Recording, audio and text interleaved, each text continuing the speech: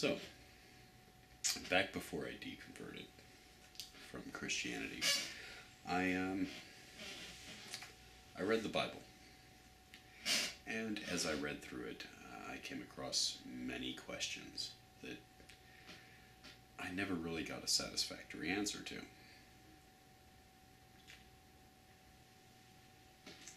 I'm just going to present you with one of those questions now. And for that question, we go to the Bible. We go to the New Testament.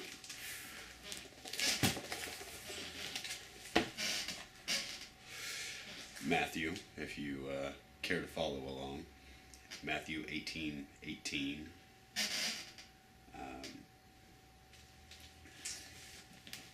Verily I say unto you, whatsoever ye shall bind on earth shall be bound in heaven, and whatsoever ye shall loose on earth shall be loosed in heaven. Now, let me back up just to give that some context. He's talking about here sin specifically within the church,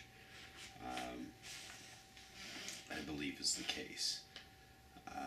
He goes on with the parable previous to that statement, how think ye if a man have 100 sheep, and one of them be gone astray, doth he not leave the 99 and goeth into the mountain and seeketh that which has gone astray? And he's alluding to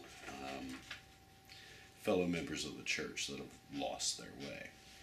But he does go on to say that you should approach that person in private, and if that doesn't work to resolve your issue, you should bring a couple of other people to at least witness what's going on and maybe, I guess, give their input. I don't know, it doesn't get very specific there. But if that doesn't work, you go to the church and so on and so forth. So I think maybe what they're saying is that if the church forgives this person, they will be forgiven in heaven for whatever sin was committed against one of their brethren. But this raises a question. I mean, it says, whatsoever ye shall bind on earth shall be bound in heaven, and whatsoever ye shall loose on earth shall be loosed in heaven.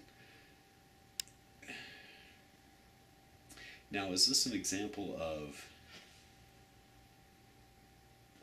God saying to his followers, do what you will,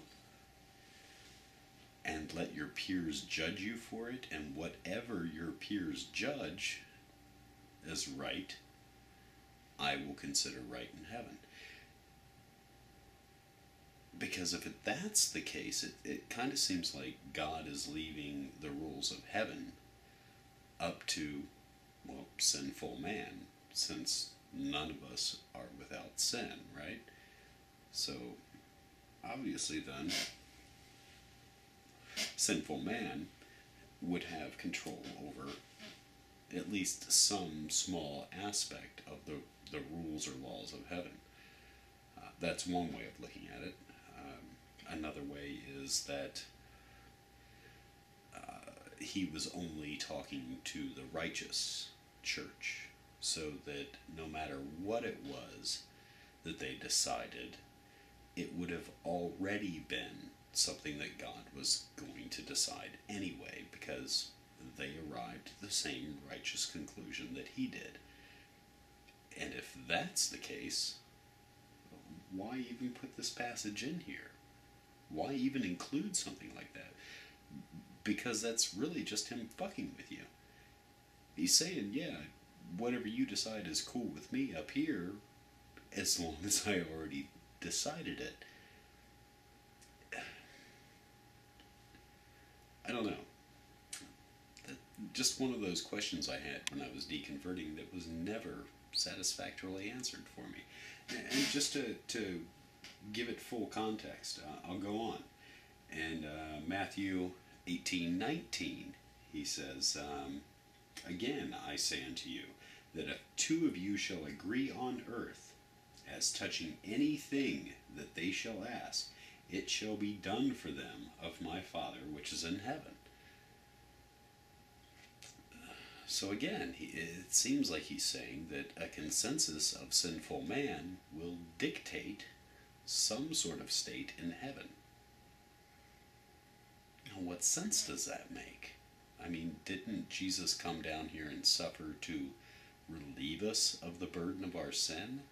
And yet here he is saying at the same time that even though you are under the burden of sin, as all men are, two or more of you can change the rules. I mean, really? Is it that easy? Well, shit, I've got a condo in heaven then. I mean, seriously, I'm sure there are much more serious ways of looking at it. I'm sure somebody has thought out a million apologetics for it, and the mental gymnastics are probably quite impressive.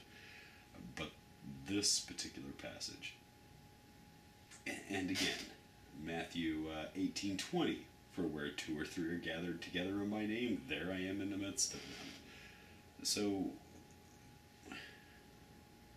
what is it, just a name-dropping exercise? I don't get it. Some perspective might be helpful. Might just cloud the issue, depending on who that perspective is coming from.